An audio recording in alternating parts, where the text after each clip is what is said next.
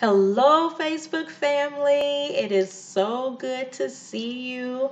I am going to just jump right in because I want to give you an encouraging word today. So, today I want to talk about taking back your power over fear and anxiety. So I know that it's still a lot going on. So I definitely want to put this information out there and pray that it's something that will help you guys.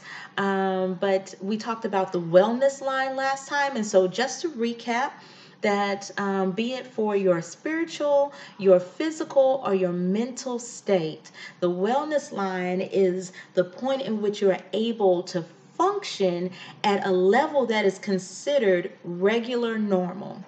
And it's important for this segment just for you to understand that the anxiety and the fear that we have does have an effect on our well being, and our spiritual state of mind also has an effect on our physical and our mental stability, and vice versa. And so I just wanted to talk to you guys about that a little bit today. Now, I know that ever since sin entered into this world, fear has been present. There's no getting around it. We're in these human bodies, and that's exactly what we're going to have. We're going to have fear, but we don't have to accept it. And stress does attack our body's wellness line. So yes, I do have access to natural anxiolytics or anxiolytics that can pacify anxiety through neurological connections in your brain that's stimulated by your sense of smell. And I can attest that the supplements work to ease the stress or anxiety. But today, I want to talk to you about the one who heals anxiety. And so, if you would like to talk to me about those natural pieces that you can take or you can diffuse, by all means, you're welcome to contact me by messenger or email, or you can call my business line or check out my website. All that information is there on my Facebook page for It's a Natural Life. But I just want to make sure that we know that healing is available through God. And I know that all of the natural supplements have their place. And I know that medicine has its place as well. So, again, I'd be happy to talk to you about those things. If you want to private message me, that's no problem at all. But I want to make sure that we're talking about the fact that through Jesus, we can be healed of anxiety and depression and panic attacks and fear. And I want to encourage you to overcome it. I want to encourage you to be victorious. I want to encourage you to be healed from it. And the only way I know that healing is available is through God. And so I want to take you to the Word of God and take a look at 1 John, the 4th chapter and the 18th verse. And it says, "There is no fear in love, but perfect love drives out fear, because fear has to do with punishment. The one who fears is not made perfect in love." So when I look at this scripture, and me just being a Christian for so many years, I still struggle at times when I'm in the thick of things with being able to process this scripture. And when it comes down to my kids, I can be downright terrified depending on the situation. And it really takes processing this scripture, and it's worth it. It is worth it to take the time to process the scripture, to remember the things that God has given us and the tools and the resources that He's given us through His Word to be able to overcome that fear. Because truth be told, it is empowering to understand God's love for us, to understand how much He loves us, to understand what it means for you, for God to love you. So I really want us to be able to grasp this scripture. And so, just to kind of tie some things together, I'm a diehard fan of the movie Die Hard, and I love all of them. Every single last one of them. I could watch them over and over again. And one of my favorites is Live Free or Die Hard. And this is the one where Bruce Willis plays the part of John McClane, and he is this guy that just takes on whatever you throw at him. For the sake of saving people and protecting those. And in this particular one, his daughter, Lucy, had been kidnapped. Now, I'm telling you, that was just a bad decision on the part of the bad guys. But the reason that I'm fond of this particular one is because of Lucy's attitude throughout the movie. She was kidnapped, but because she knew that her father was involved, she did not back down. She did not show fear. She was mouthing off to the bad guys, telling them, my dad's gonna make you pay, like you gonna get it. Like, she was a tough cookie because she knew that her father loved her so much that no matter where she was, he would go to the ends of the earth to find her and rescue her. And so I really appreciate that movie. And then the climax of the movie is when Lucy McClane is being held by gunpoint. And John McClane finally finds where she is, and he gets to her location, and he's beat up and he's bruised and he's barely walking, limping. He's just been through it trying to get to his daughter. And now he's being also held by gunpoint by a different bad guy. And so John McClane saves the day by taking the hand of the bad guy and forcing his hand to for him to be shot through his own shoulder and kill the bad guy that's standing behind him. Oh man, it was awesome. But when I really sit down and I think about it, I think that all too often we think about God in the way John McClane's character is presented on the screen. And I think that we sometimes see God as this person who is barely hanging on to life to rescue us, and it is searching for us and trying to catch up to the enemy and figure out his plan in order to rescue us. And then when God doesn't sum up and solve all of our issues within 2 hours, that normal span of time that a movie takes place, then we begin to give up on the hope that he is able to take care of us, or able to rescue us or save us or protect us.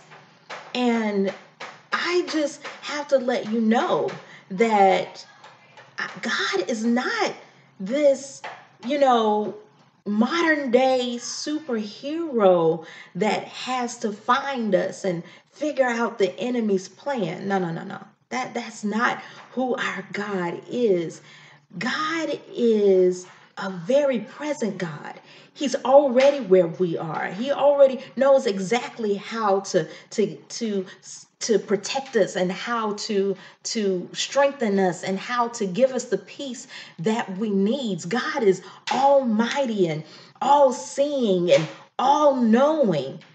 And I'm so excited because from the beginning of time, he showed his love for us by providing man with every single thing man would need.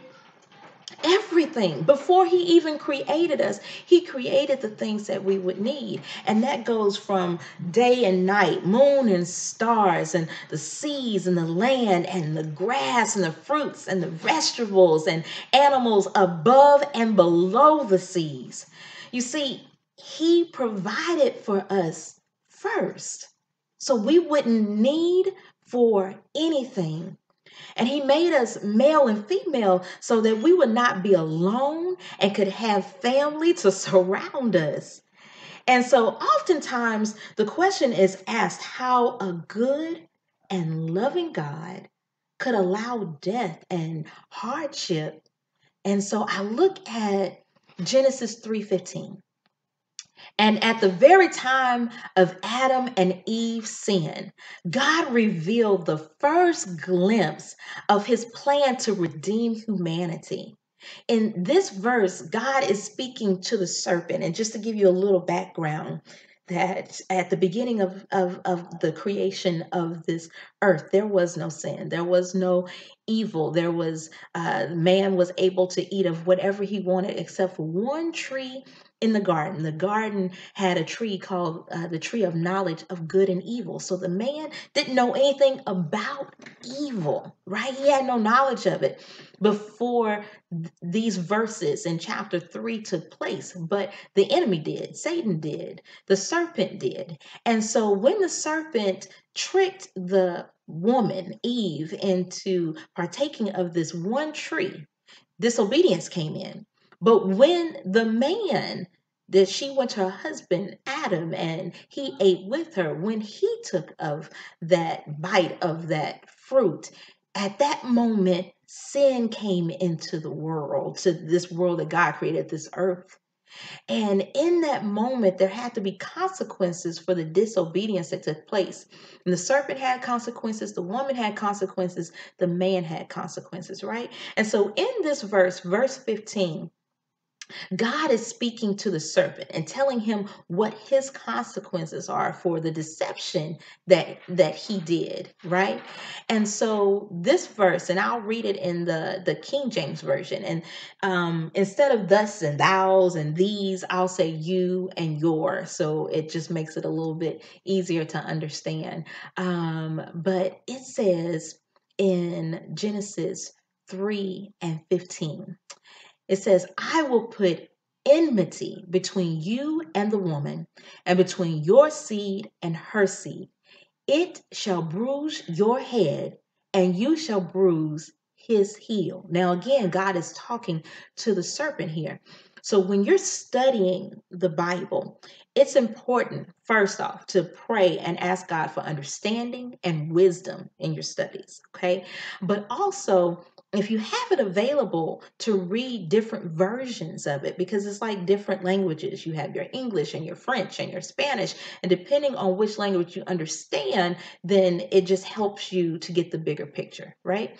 And so the different versions of the Bible break it down in different ways of saying the same thing, so that no matter what your background is, no matter what your education may be, no matter what you've been exposed to, that you're able to understand the Word of God. And so if you have that available, you want to use that, and you also want to use a dictionary.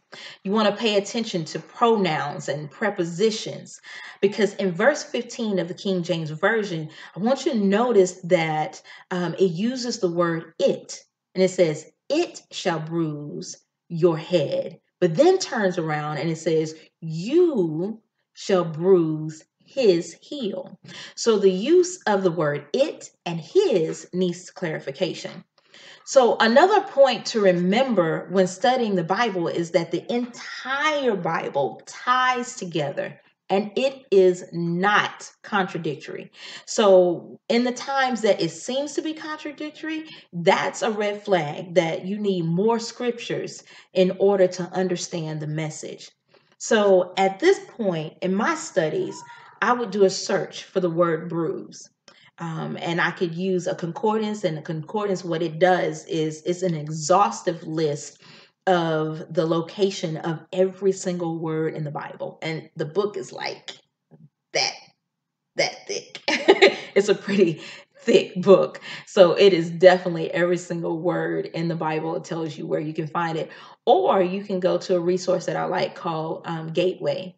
BibleGateway.com. And so when you go to BibleGateway.com, you can just type in the word bruise, and you can pick which version of the Bible you want to use. And a lot of times I go through different versions so that I get the word every single time it's listed.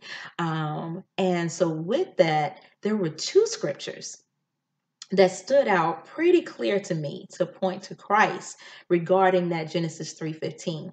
And so the first one was Isaiah 53 and 5, which says, "But he was wounded for our transgressions, he was bruised for our iniquities. The chastisement of our peace was upon him, and with his stripes we are healed." And so the second one says, it's Romans 16 and 20. And it says, "The God of peace will bruise Satan under your feet shortly. The grace of our Lord Jesus Christ be with you. Amen." And so here you see two scriptures that are talking about bruising, and it references peace and it references the power of Christ over Satan. And it ties back to that Genesis 3:15, because if in order for you to have your foot on top of something, right, it has to be a lifting and a putting back down, because if you were kicking it, it would be at the front of your foot, right? If you were pushing it aside with your foot, if you were doing that, then it would be on the side of your foot. But because it says under your foot, you know that it's a lifting and a putting down. So there's a lifting and a crushing. There's a lifting and a stomping on Satan's head. Okay, and so that's what we see here in Genesis 3:15, where God is telling the serpent, "You're going to bruise its heel, but he's going to turn around and he's going to bruise your head," right? Your head is going to be under his foot. So it's awesome that there's going to be a crushing and a stomping there. And so, with this, other versions also rightfully change out the word "it" for "his." Now, for me, because it says "it," that is something that represents Christ, maybe his power, his redeeming power, his resurrection. And so his resurrection is crushing the enemy's head, is totally destroying the enemy, right? And so other versions of the Bible, it replaced the word "it" and they say "he," and that is also in line with the word, because you go back to Romans 16 and 20. And so Romans 16 and 20, remember, it says that God of peace shall bruise Satan under your feet. Under your feet shortly. And I love that it says shortly, because that's just in a little while. And so God says that our day to us is but 1,000. I mean, 1,000 days to us is but a day to him. So, oftentimes, especially when you're a kid, that some things just seem to take forever. If mom says that she's going to buy you something at 5 o'clock and it is 4:30, it's like every minute that passes by takes so long. But it's just fleeting time to God. And so he says in a short while. So we are to just hold on. And I love that in both of these, all three of these scriptures, in both of the scriptures that refer back to Genesis 3:15, is talking about our peace, that he's overcoming the enemy for our peace. And so we know that peace is the opposite of anxiety, the opposite of fear, right? So definitely wanting to just praise God for that.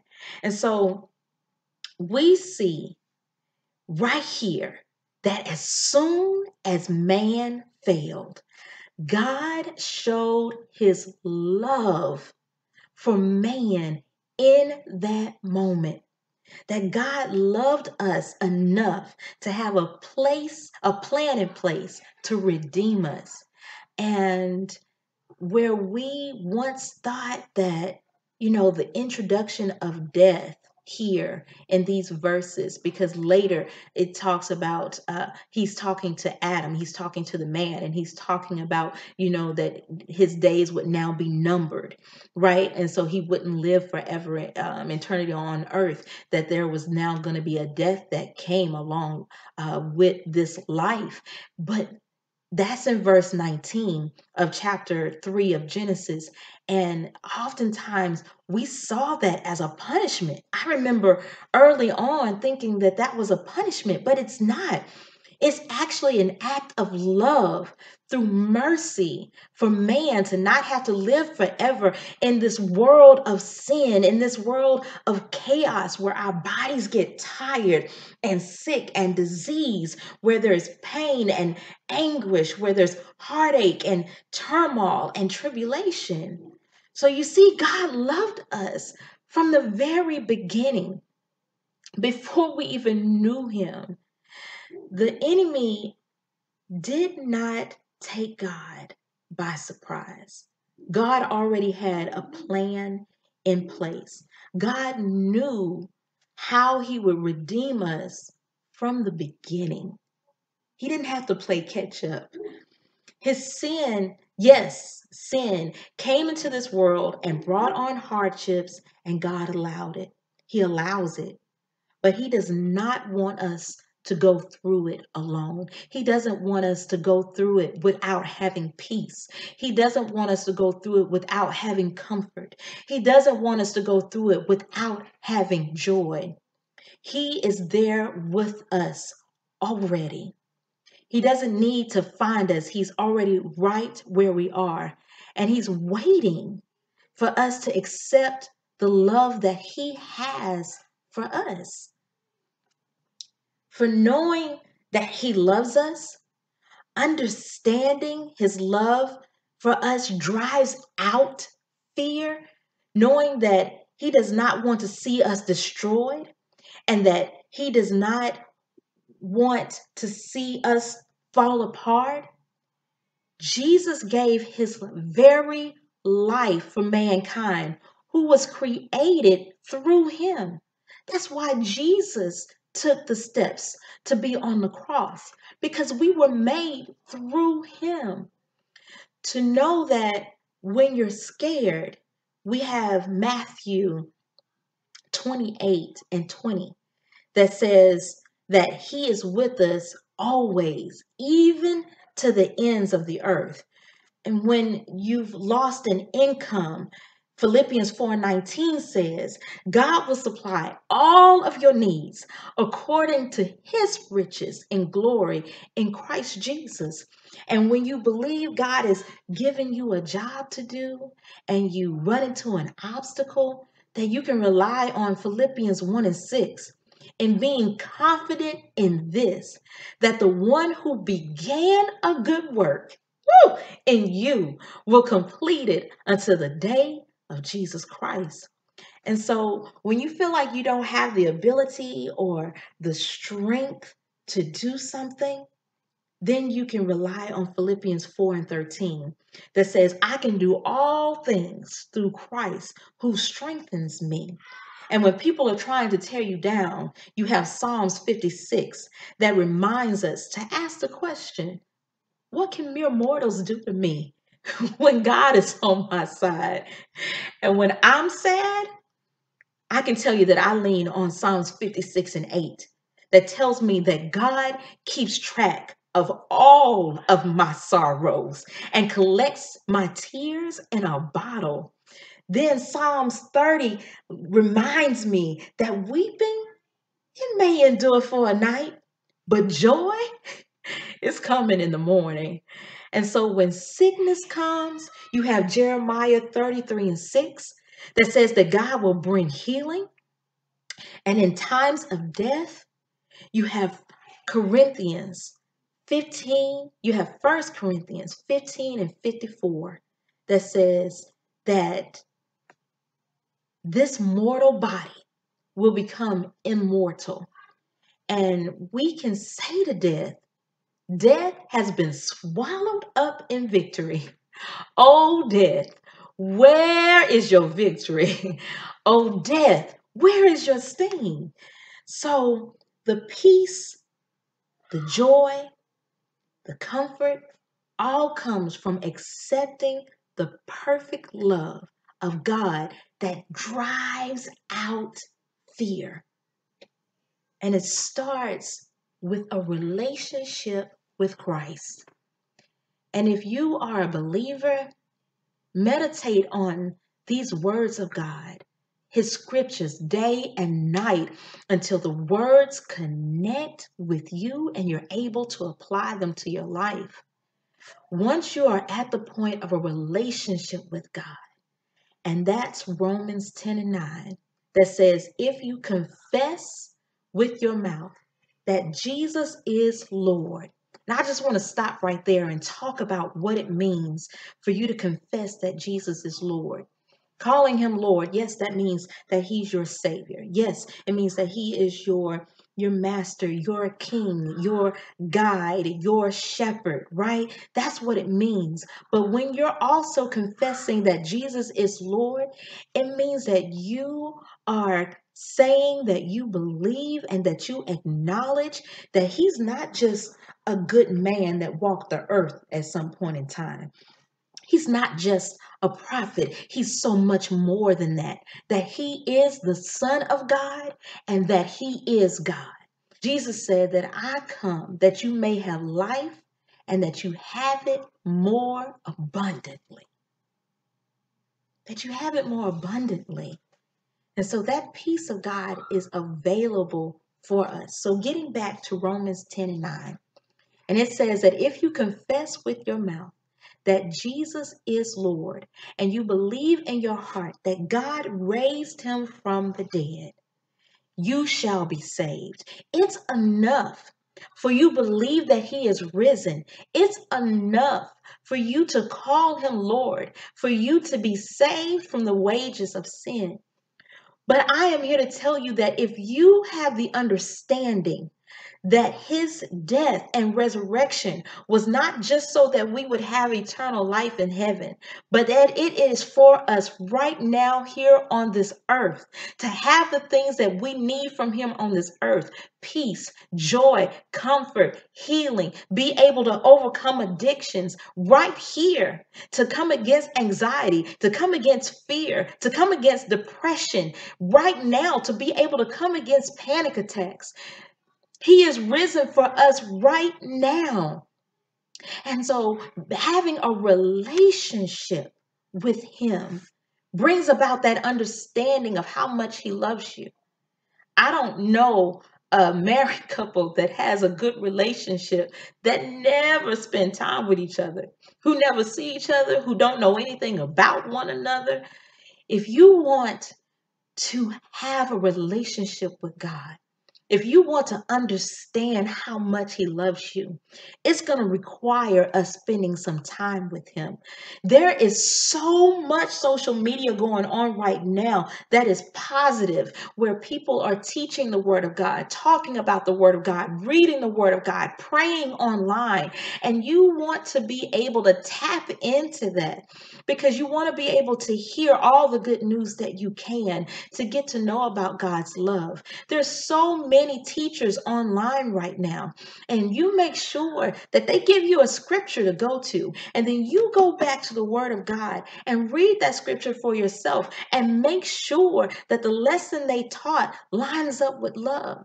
Make sure that the lesson they taught lines up with what the word of God says, that what they read was what the Bible says, and that nothing was mixed up and construed. We have to take responsibility for our own relationships with Christ. And so I'm so excited because all he wants us to do is to know how much he loves us and accept and walk in his love. There's so many benefits of having a relationship with God. And so, as you continue to study, as you continue to learn about him, you'll understand more and more about how his love drives out fear, about how understanding his perfect love drives out fear, and the benefits of the peace and the joy and the tranquility and the healing, and how he supplies those things here on earth. So I say again, Romans 10 and 9, confess with your mouth that Jesus is Lord. Believe in your heart that God has raised him from the dead so that you will be saved. Saved from anxiety, saved from the depression, saved from the wages of sin, which is death. If you remember us talking about Adam and Eve, and how they messed up at the beginning. You see, they were not clothed, they were naked at the beginning of this earth. They didn't know that they were naked, they didn't know to be ashamed. But as soon as they ate of the tree of knowledge of good and evil, then they looked and they saw that they were naked. They understood what it was and they were ashamed. And so God covered them with animal's fur, with animal skin. And in order for that to happen, in order for that to take place, an animal had to die. Blood had to be shed. So the wages of sin is death. Something has to die. And Jesus took that on for us. He took on that death for us so that this natural body may very well pass away at some point, but our souls will live eternally with him.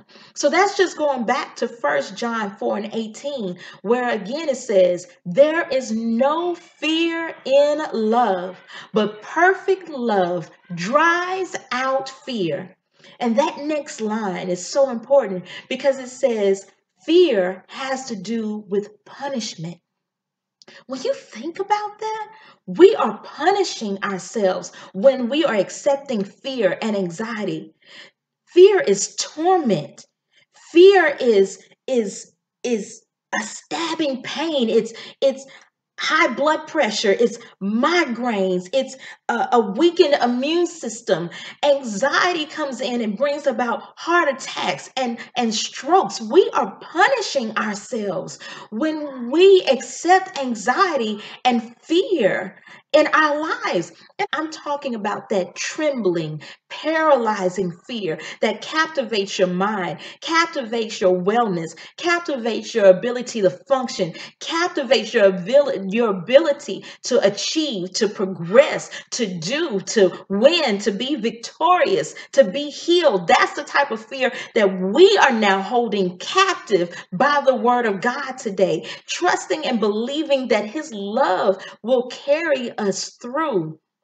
You know, I tell you that this verse about love driving out fear is so wonderful and illuminating, because when we understand that God doesn't want to destroy us, when we have an understanding of how much he loved us, that we are a part of him, made through him, so he loves himself, so he loves us. You see, oftentimes we think about the sin that we do and the mess ups and the mistakes, and we don't think that we're worthy to be loved. We don't think that we should be loved, that we deserve it. And there's nothing that we've done or can ever do to deserve God's love. He loves us because we are a part of him. He loves us because he made us through him. He loves us just because he's God and he's love. And so God certainly is not going to hate himself. And we were made in his image. So, because of that, we have his undying, his perfect, his empowering love. And so, God wants us to be able to stand boldly in the midst of our circumstances, to be able to stand flat footed and look things in the face and say, I'm not afraid because my father's got this. My daddy's got this. My father loves me so much that he will be with me even until the ends of the earth. He loves me so much that he will not allow anything to destroy me, no matter what comes. And death may be the thing that comes. I may have an illness. We could have illnesses that takes us unto death, but we will not be destroyed, because when we live in him, when we accept him and his love into our lives, when we do Romans 10:9 and confess and believe in our heart that he is raised from the dead, that the moment that I take my last breath, that this body that I have turns to immortal. The perishable body that I'm in right now turns into imperishable. When I accept him into my life, Romans 10:9, it begins a relationship with him.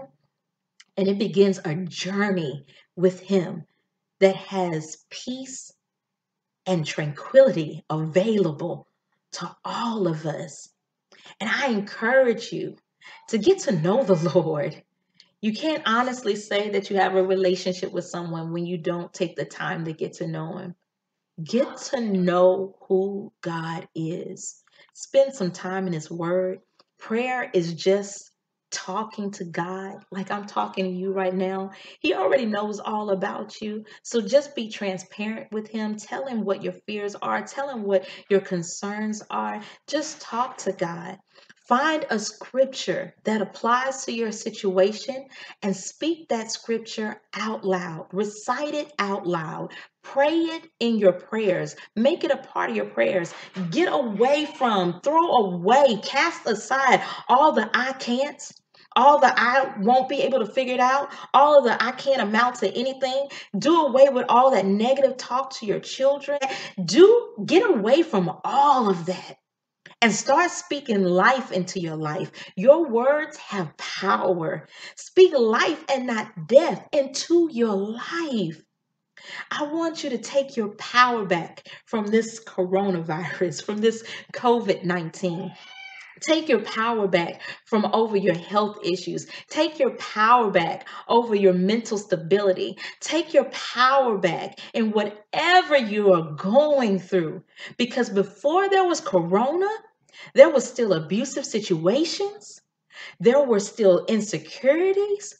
There was still fear and anxieties. There was still health issues. There were still financial problems. There was still pride. There was still addictions before there was corona.